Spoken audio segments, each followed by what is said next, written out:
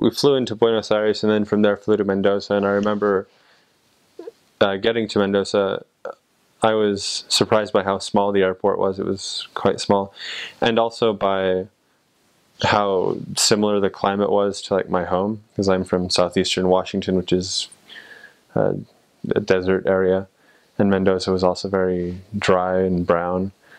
And then we went to the mission office and got our trainers, and I remember taking a 3-hour bus ride or something to my first area, which was in San Juan, an area called Posito.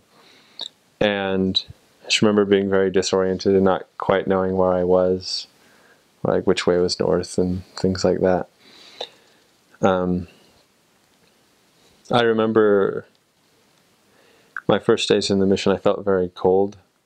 Our apartment wasn't super insulated, so I would always study like right next to the little, not a fireplace, but like a gas heater, I guess. And other memories from early on, a lot of mangy dogs. And also some memories of trying to, I guess, to understand the people, because the way that people spoke was different from the Spanish that we had learned in the MTC. And that I had also taken some high school Spanish, but like it was different and it was hard to understand. But fortunately, the people of San Juan speak fairly slow, so I was able to start understanding before too long.